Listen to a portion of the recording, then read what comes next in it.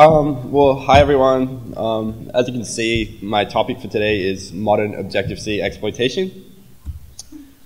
Before I get started though, just a few words about me. My name is Archibald, or Nemo, and I'm a member of the Phil Manus security group, I guess. Also, I'm a security researcher at Accuvant Labs on the vulnerability research team, which is pretty cool because it means I get to do this stuff full time, which I'm really grateful for. I've had an interest in Mac OS X sysinternals and exploitation for about 13 years or so. So back in 2009, I published a paper in frac.org called Abusing the Objective-C Runtime. And basically what this paper did is documented some Objective-C internals and then illustrated a technique for exploiting dangling Objective-C message send constructs, which we'll look at a little bit later. Kind of recently, I noticed people were complaining about the paper being out of date, and so I felt like I had to step up and defend my honor and produce some new, more relevant content. So that's why I'm here. Before I get started on the new content, though, I'm gonna run through some of the old content and what was in that original paper, just to put everyone on a baseline. So for anyone who's not familiar with Objective-C, it's probably most people here are, but it's the language of choice on Mac OS X and iOS right now. They have actually, Apple have created a language called Swift now, which is sort of aimed at replacing Objective-C, but it mostly functions as a bridge into the Objective-C APIs anyway, and so I don't imagine that the constructs that I discuss in this talk are going to go away anytime soon with the adoption of Swift. And even then, I think it's unlikely that most developers will go and port their code bases to Swift in the future. So Objective-C will probably be around for a while. And Objective-C is an object-oriented superset of C, and that means that any C code that you write can be compiled with an Objective-C compiler. And Objective-C basically adds Smalltalk-style messaging, so allowing method calls in C. And you can see the syntax for calling methods on an object down the bottom. In this case, the object foo is instantiated. First it's allocated and then initialized, calling the constructor. And so each of those square bracket syntax are a different method call, right? So just to dive a little deeper, Objective-C is pretty confusing when people are first looking to reverse engineer an application that's written in Objective-C. Because rather than seeing the typical calls to all the API that you expect, you just see a lot of calls to this Objective-C message send function. And Objective-C message send is used by Objective-C to basically proxy calls to the method that you want to invoke, right? The way the function works, down the bottom you can see I'm calling the method bar on an object called foo and passing in 1. And what that translates to from the compiler is a call to Objective-C message send, passing in first the receiver, which is a pointer to the class object on the heap, followed by a selector, and the selector is basically a C string, but it's not just any C string. You can't just make a C string on the stack and pass it into Objective-C message send, because it has to be the C string that was registered with the runtime on module load to indicate that it's going to be used as a method name. And then after that, the function is variable arguments, so whatever arguments you wanted to pass to the method are passed in there.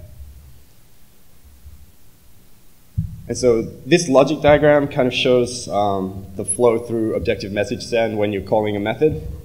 So this is actually how it used to work back when the original paper came out, right? So the first step that the function does is to retrieve the is a pointer. It's actually funny because for 10 years I actually called that the ISA pointer, and it wasn't until I was having a conversation with a real Objective-C developer and I called it the ISA pointer. He's like, the what? Oh, the is a pointer. And I'm like, well, what does that mean? He's like, well, it's this is a NS object, so it's a pointer to the base class. But yeah, 10 years or so of just calling it the wrong thing before that. But anyway, the method retrieves the is a pointer and then reads a pointer to the cache from it. And this is an allocation on the heap which stores basically all the addresses of methods that have already been called. And so using that cache pointer, they generate an index to seek into the cache to find the method that they want to invoke, right? And the way they do this,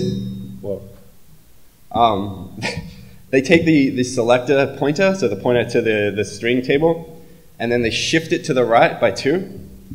And then they read a mask from the top of the cache, and they apply that mask to the selector shifted, and then that generates an index, and then they simply index into that cache pointer that they read out and compare the bytes there to make sure that they equal the selector pointer itself. So that's why it has to be a specific C string, because it's the one that's registered with the runtime and stored in the cache, stored in the class implementation data. And if that selector matches in the cache, they go ahead and pull the address of the method out from underneath and call it. Otherwise, they increment the index and apply the mask again and repeatedly attempt to find a match, right? It's kind of a hashing algorithm. And so in the paper, I talked about a concept called a dangling Objective-C message send construct. And basically, because of the fact that Objective-C uses this function for a lot of its functionality, so like attribute access is often like, get and set through this, or just method calls. This construct happens a lot. Like I pretty much haven't seen an Objective-C app that hasn't had a dangling Objective-C message send construct somewhere. So like I use after free, for example, where you have a reference to the heap, but it's been freed, and then you call a method on it, you get that dangling construct. A double free is just a call to release twice. So it's basically calling release once, freeing the data, freeing the chunk, and then calling the release method again. So it's the same construct. A stack smash, if there's Objective-C object pointers on the stack, then overriding them is going to give you indirect control of the lookup. And even a format bug, which we'll look at later and has been talked about publicly a bit. And you see down the bottom, like, it's really easy to notice when you've hit a dangling Objective-C message send construct. Like you'll see a crash in the debugger or whatever saying, invalid access in Objective-C message send, and you can quickly tell just from how far into that function it is, like the type of construct, whether it's like an object pointer overflowed or an is a pointer or whatever, right? And so the way that my paper originally proposed for exploiting this condition was to assume that as an attacker we have control of the is a pointer. We have to point that to an allocation that we control. You can see I put an OX 20 byte gap there. It just means nothing in those first 32 bytes are required for this technique to work, so you can sort of like point past it, but it's just there. So it's, like address, point your is a pointer 32 bytes before the allocation that you control, just to not have to worry about that point, but that's kind of not important. So the way that your controlled memories, like your fake object, should be set up, you start with your cache pointer, and you can just point that straight into the buffer ahead to the mask. And for this technique, I set the mask to 0. The reason I did that was so that any selector value that you apply the mask to of 0 will give you 0, right? So that means that it'll just use the first entry in the cache. And so then following that, I set up a fake cache entry.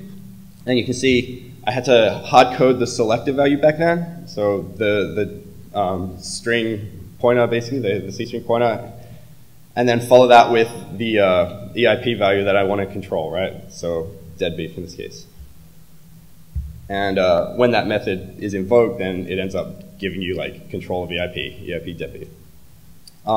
And actually, this technique still works and like is still kind of valid. Like there are some differences in 64-bit versus 32-bit, but yeah. So what's the problem?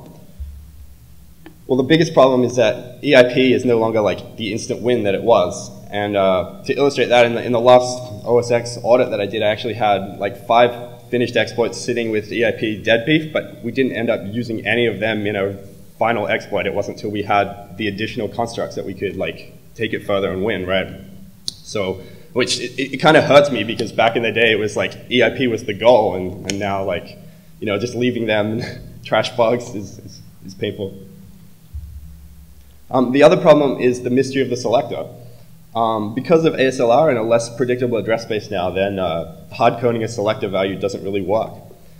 This isn't quite true, and with local exploits, if the selector, like the C string, is stored in the shared region, which we'll talk about in a little bit, you can count on the fact that it will be the same address in your process and whatever process you're trying to exploit. And so in that case, the technique is still pretty much how it was back then, and there's been some public examples lately of that. But for remote exploitation of this construct, it means that you kind of need to have an information leak to go with the construct to finish it off, right? Or some other solution. And And so if you do have just an info leak of the module base that the selector's in, then you can just combine that value with the EIP control that it gives you and then ROP into that module to win. The problem is, like, finding a standalone info leak that's just an info leak by itself I mean, it happens, but it's still pretty rare. And like, usually if you're looking for an info leak, you tend to run into things like heap overflows that you would turn into an info leak, and in that case, you don't really need the other construct, right? It's like, I think it's pretty rare to find just like, this is a standalone info leak. So the solution which I'm going to discuss in this talk is basically to convert this dangling Objective-C message construct into an info leak, and that either we can info leak and use the value that is returned, or find a way to execute code without requiring an info leak at all. And the technique that I'm going to discuss for this differs depending on both the architecture and also the location of the library containing the selector.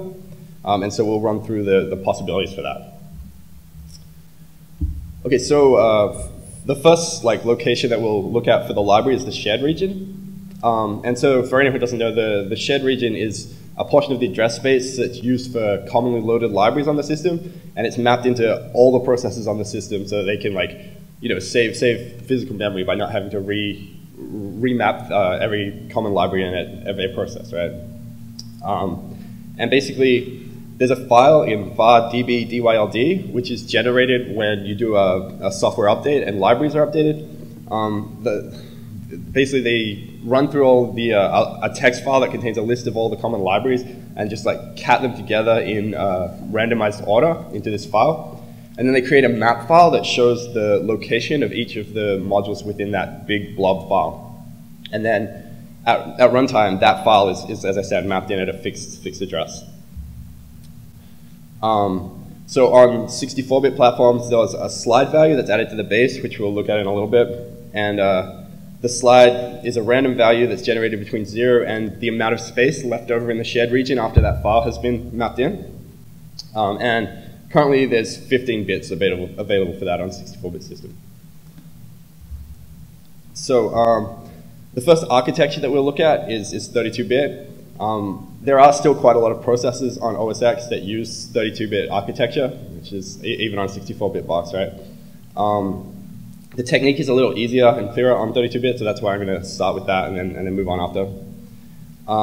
So for 32-bit processors on OS X currently, they use the old Objective-C runtime, which is identical to what was in my paper. The shared region has no slides, so those 15 bits of randomization just aren't used, and the file itself, or a structure followed by the file itself, are mapped in at OX9000000.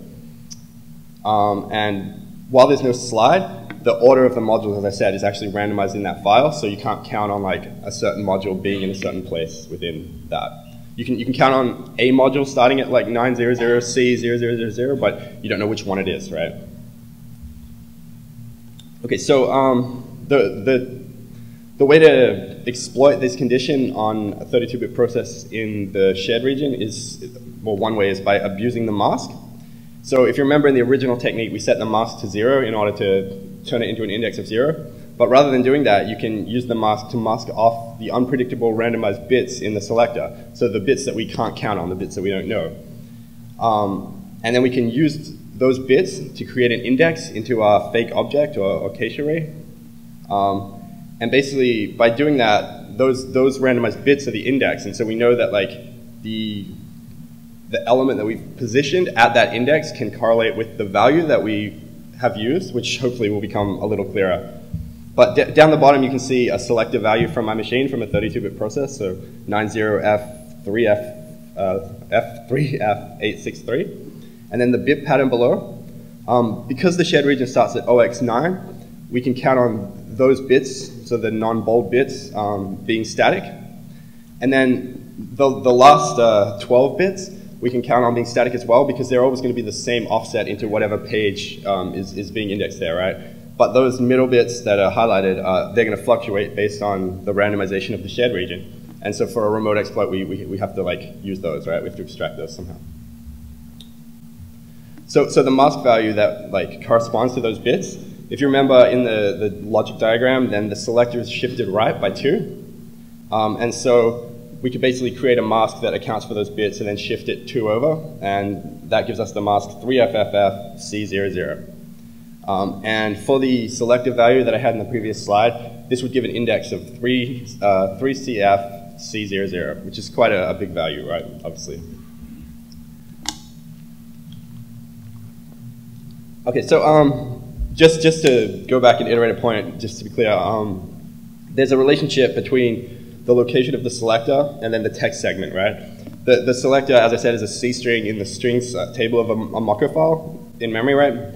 So if you have the module base of that Mocha file and you know the version, then you know where the selector is going to be within that file. But you also know that relative to that selector, the text segment's there. So if you have that base and if you're able to leak those bits of randomization and count on the base, you can then use ROP in the text segment. So as I said, like the technique revolves around creating a really large cache entry slide that iterates all permutations of the randomized bits between the value like 90000 and then those last 12 bits of the selector within the module, all the way through to 9FFFF863. And by creating a cache entry in the right place for each of those selector values, we can guarantee that the selector match is going to succeed and give us EIP control. So putting this all together, this is just the same kind of thing as the initial technique. You control the ISA pointer of an object, you point it to an allocation you control, or OX 20 bytes before it, right? You point the cache pointer back into the buffer that you control. But this time we use the mask 3FFFC0, like in that previous slide. And so now, when the index is generated, it indexes into that large table, as you can see. So starting off with 9000863, it finds the right place in the middle, and then it sets EIP to that location plus the offset. So it drives EIP into a gadget, into the text segment of that module. Obviously, you can probably see like this technique revolves around making a really large allocation in order to permutate all those bits. And it's the size of the buckets array plus the size of all the cache entries on this old runtime. So currently, the size of the allocation you have to make is 30E4500 bytes, 000 bytes, which is pretty big, but it's not too big. Like you can make this allocation from like scripting languages like JavaScript without much problem. Also, like because of the size of it and the fact that this is in a 32-bit process, there's a limited amount of space in the address space that they can position this. So you actually find that like it's a really predictable allocation, and you can get it like 2 out of 3 times. If you do like 3 or 4 of these allocations, you can predict the exact address like straight out. The biggest problem that I run into with this though is in things like WebKit and JavaScript core. If you're using JavaScript to create this, you start running into memory pressure bugs, for example. And these are like not exploitable bugs, like often ending in just like a UD2 instruction or something, you know, like a intentional error out. But they make exploitation less stable. So please, if you run into any bugs like this or like null pointer dereferences and stuff that are like pointless, just report them to the vendor and get them fixed so that we can get some more reliable exploitation. Okay, so now we've looked at the 32-bit runtime. We'll look at the 64-bit. It's a little different. So for starters, the shared region starts at the address 7FFF80000. As I mentioned before, there is a 15-bit slide value added, so rather than the file being mapped right at the start, it's 15 bits in. Again, modules are randomized within the shared region, so when that file is created, the order of the modules is random. And it uses a completely new version of the Objective-C runtime, which is pretty crazy. Like, it kind of uses these C++ structs instead of like real C structs, so they have methods inside them, which is pretty strange to read at first. We'll look at how the logic differs in 64-bit.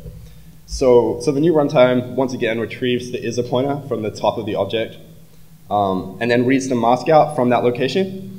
But you can see, instead of shifting to the right by 2 and then applying the mask, it actually shifts it to the left by 4 and applies the mask, which is pretty crucial. Then it compares again for the selective value, and if the selective value matches, it calls the method. But this time, if it doesn't match, it just, rather than applying the mask again, subtracts the 16 bytes and just walks down the list, right, until it finds a match, or until it finds 0 and ends. So generally, if it finds 0 and ends, it would like consider that a cache miss, and then it would like go back to the class data and look up and resolve. But we don't need to look at that for this talk. Okay, so as I mentioned, like the mask differs by shifting left 4 instead of right by 2, and that means that like to get the bits out of the the 64-bit value, we would need the mask of FFFF0000, which is like 4 gig allocation at least to hold all the data that we need. And even if we're in a position where we can make that allocation, I mean, it's possible, but populating each of those fields from JavaScript or something would take so long, it's just not a feasible approach for a real exploit.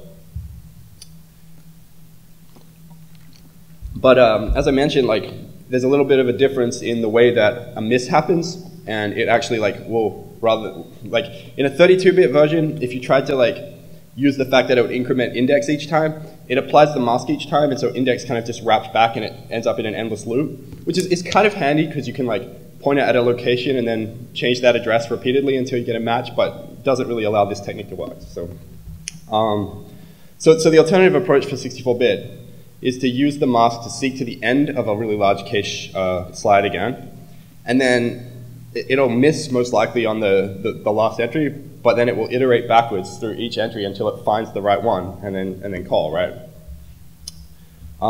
This kind of sounds easier than it is. Like there's a few little criteria that you have to meet here. So as I mentioned, the offset is the selector shifted left by 4 and with the mask. Obviously, because we need to go to the end and then seek backwards, we need our offset to be greater than or equal to the last cache entry location. And we need, but there's a problem because the mask is only 32-bit. So you can see that's a selector value from my system.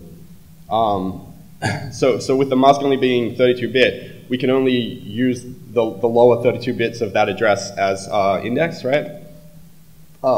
And the problem there is that like there's not many static like fixed bits that we can count on to make a reliable index. If we use the randomized bits, we couldn't guarantee that it would make it to the end of the allocation, and we might seek past it depending on what the randomized bits are. But luckily, because of the fact that the shared region starts at 7FFF8, that 8 there is reachable within our 32-bit mask. So also, if we use the lower bits, as I mentioned, the lower 12 bits you can count on because they're an index into a page, but they wouldn't be a big enough size to get to the end of our cache, so we can't rely on them either. But luckily, there's this 1 bit here that you can see in the mask that we can count on, and applying the mask of 0x8000000 to any selector value on a 64-bit system will give you the index 8000000, like a huge index.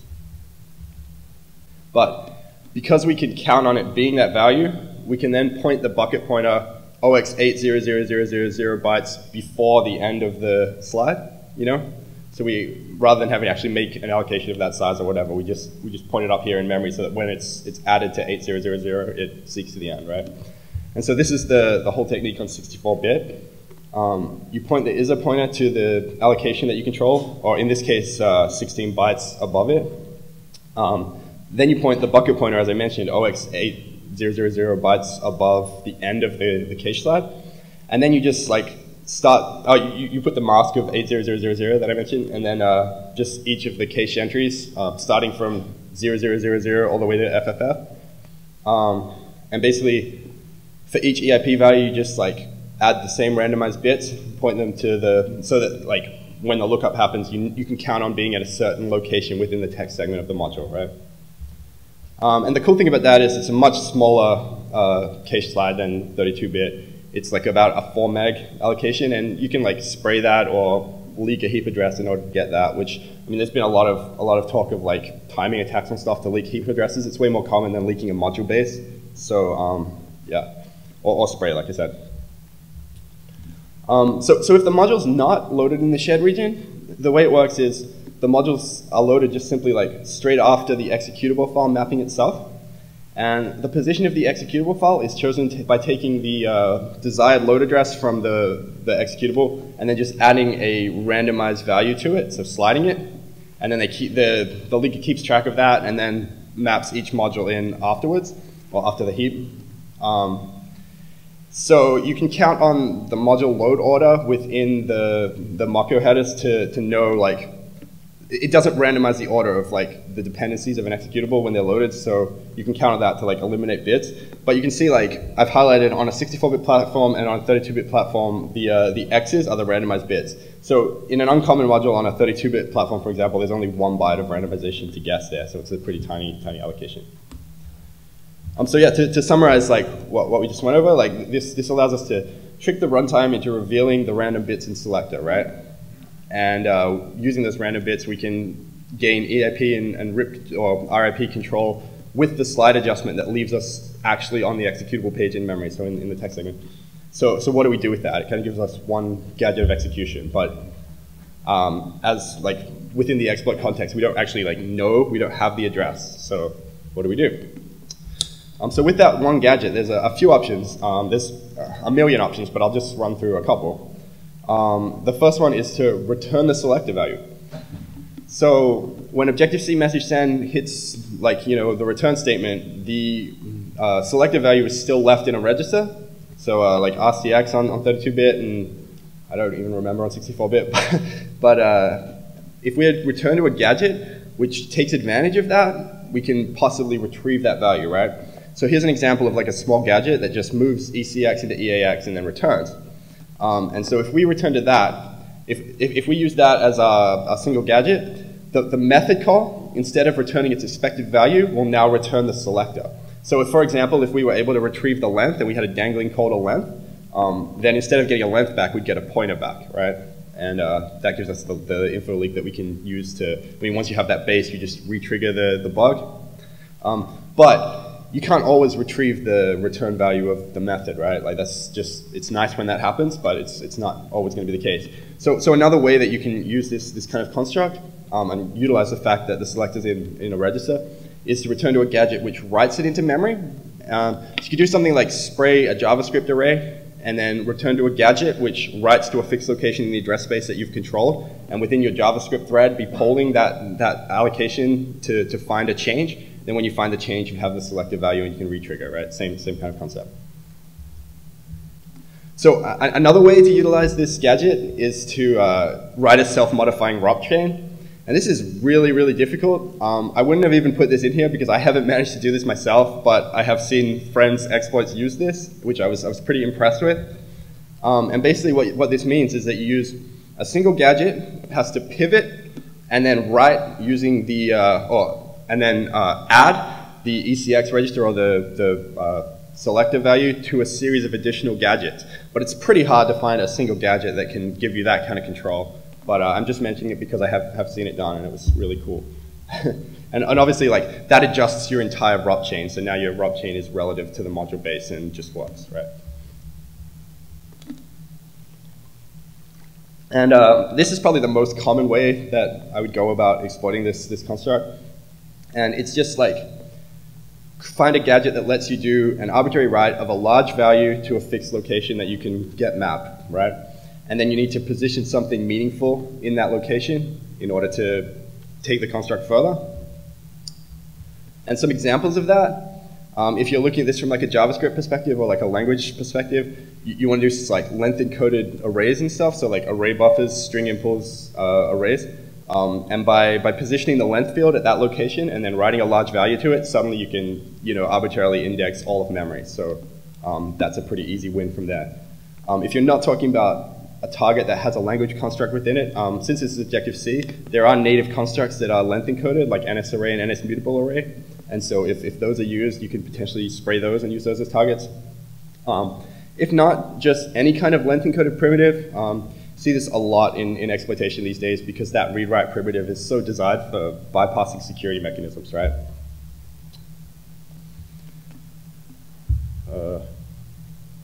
Okay, so if you have generated that arbitrary read-write construct, Objective-C is a pretty handy way to, provides a pretty handy way for us to like leverage EIP from that. I've done this in an exploit, it worked pretty well, it was handy. Basically, because we have the base of the Objective-C module, we can just walk the Mocko headers, we can find the class ref section, and then find the cache pointer from that, and like the cache is the cache I was talking about earlier with the method calls out on the heap. So once we have our offset to the cache, once we have the address of our cache even, we can just walk through the cache looking for a cell match ourselves, and then modify the EIP value stored there. And so, like, for example, if there's a JavaScript object, if there's an Objective-C object wrapped by a JavaScript object, and we've infected its cache, now by calling like whatever method on that JavaScript object accesses the Objective-C one, we can get EIP control, and then you can repeatedly change it to like do what you need, right? Okay, so that covers like that technique. Now I'm going to run over just some of the runtime changes that happened between 2009 and kind of now. So the first thing that I found kind of interesting in the runtime was the addition of something called tag pointers. And what tag pointers are, they abuse the fact that the default allocator, the memory allocator, uses natural alignment to store data. So it means that the lower bit of a heap address is not set, right? Because it's natural size. So the runtime uses this by saying that the low bit set in an Objective-C object pointer indicates that it's a tag pointer, and a tag pointer, rather than being a real pointer, bits 61 to 63 are used to index into a table of what type the object is, and then the rest of the bits in that 64-bit pointer are used for the data of the object in line. So instead of having to like have this class allocation and have this like object out on the heap, you just have this one small pointer. And you can see the types: NSAtom, NSString, NSNumber, NSIndexPath, NSManaged object ID, and NSDate. I'll run through some of the interesting ones, but you can, I'll leave it as an exercise to look through some of the other examples because they're kind of interesting. The first one that's pretty handy, I think, the first in the table is NSAtom. So at the top you see 011, that's the bit pattern for NSAtom. You see the very low bit, 1, is set indicating that it's a tag pointer, and then the 2 bits next to it, 01, that's the index into that type table for what the ISA pointer is for the class, basically. So think about NSAtom. You can call any method name on an NSAtom, and it will return 1. So typically, if you called if you had an NS object and you call like init with UTF-8 string, it doesn't have that method, so it throws an exception, it errors out, right?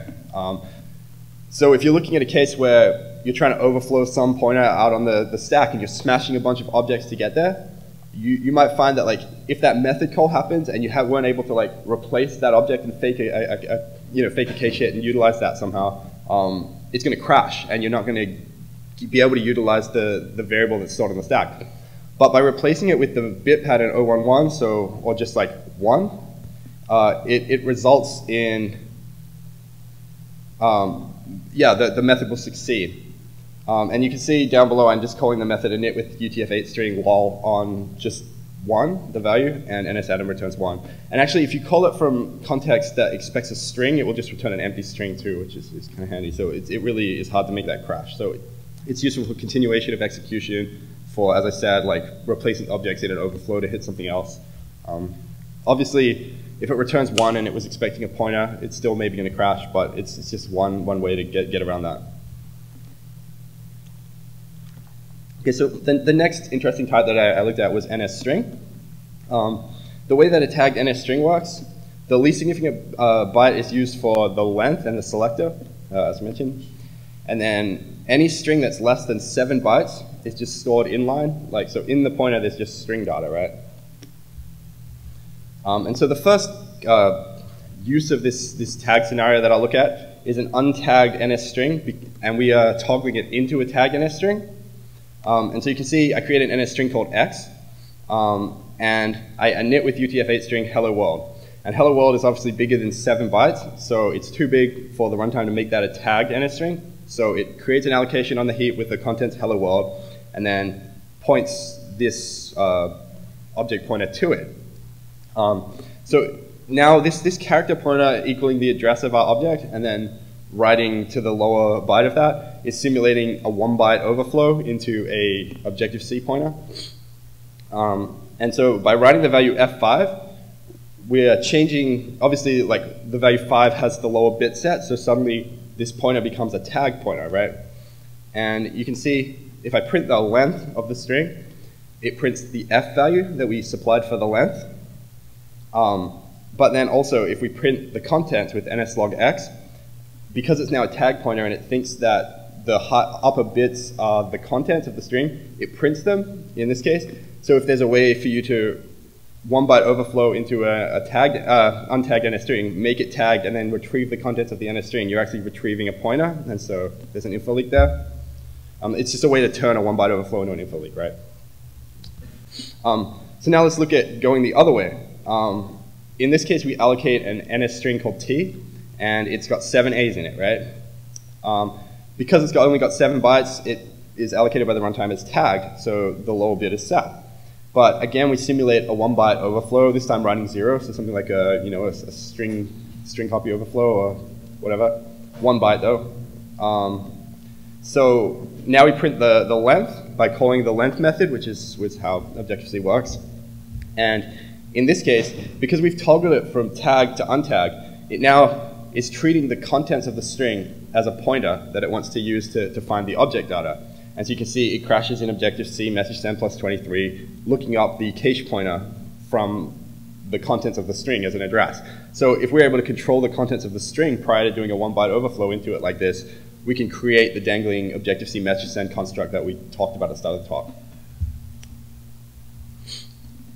Okay, so the next type that I'll look at is NS number. And as you can imagine, it's pretty similar to NS string. I mean, the concept is very similar. A large number, like deadbeef feed face in this case, takes up the entire 64-bit value, so there's no way that it can be tagged and stored in less bits than that, right?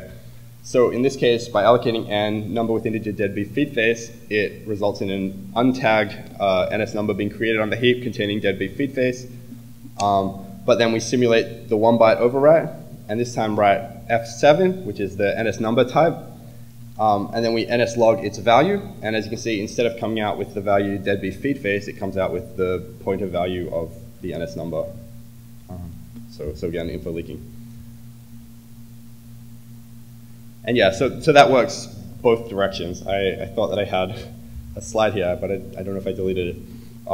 If you create one with a smaller value, you do the 1 byte overflow, make it tagged, then you control the is a pointer lookup.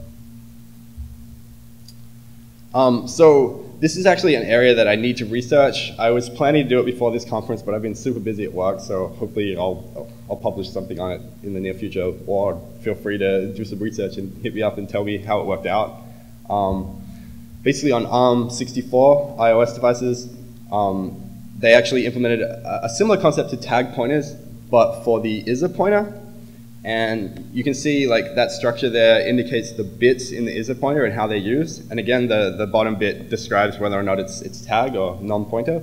But you can see it has a bunch of things like has C++ detour, or like has an extra ref count table, and those things seem pretty interesting to me. Like definitely seem like an area I would look out for exploiting this kind of construct.